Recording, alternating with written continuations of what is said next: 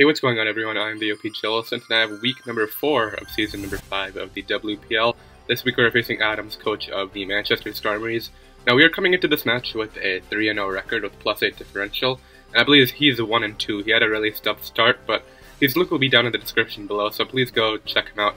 I believe he's really close to 100 subscribers. He might even be at 100 by the time you guys see this video, but either way, be sure to check him out, and also be sure to subscribe down below if you want to follow your Aggrons through the WPL season. But a really interesting match this week. I'm just gonna say it, but when I was scouting his previous games, I realized that he really liked to bring a spike stacking Skarmory, and then just a ton of hyper offense, except for Umbreon, obviously. That's not really an offensive mon, but that was idea was suggested to him by Storm, but he really liked it after that, so I figured I could try to take advantage of that and bring a setup mon. So we have Nasty Plot Thundurus and Tail Glow Manaphy, and I can just set up in front of this thing, and if he doesn't really have any Scarfers, and I do have a defense investment to take on the Infernape, I could just win outright.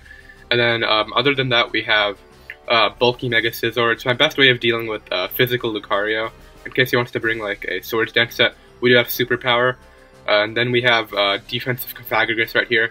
Can switch into the Infernape really nicely. Only takes like 30% from Flare Blitz, unless it is Banded, of course. And then we have Banded Entei and Substitute Kyurem Black, in case we want to set up on like the Empoleon or Umbreon. But let's go ahead and get into the match right here. Like I said, I'm going to try to take advantage of the spike stacking lead right here. I throw off a Surf right away, in case he was some kind of Whirlwind variant, and I just wanted to break his sturdy. But he didn't go for Whirlwind turn 1, so I go for the Tail Glow here. And I believe I just go right for a Surf. Interesting play with the Protect there, because I easily could have Tail Glowed up again and just gotten up to +6. But we're going to be able to bring that thing all the way down to sturdy with the +3 Surf.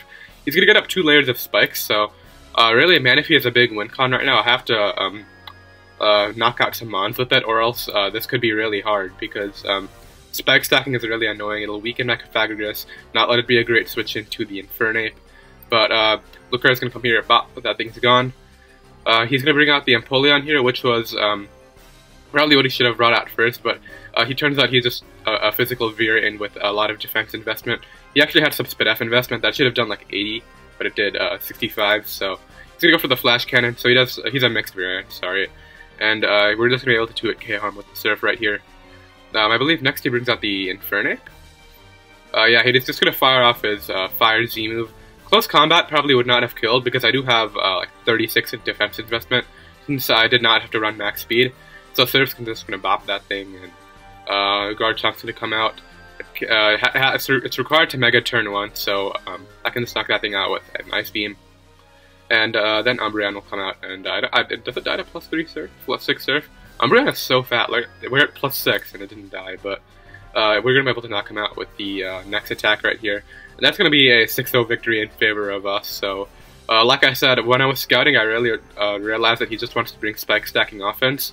So I managed to take advantage of that really nicely, and we ended up coming out with a 6-0 victory, so that means we are 4-0 now with +14 differential, which is really great.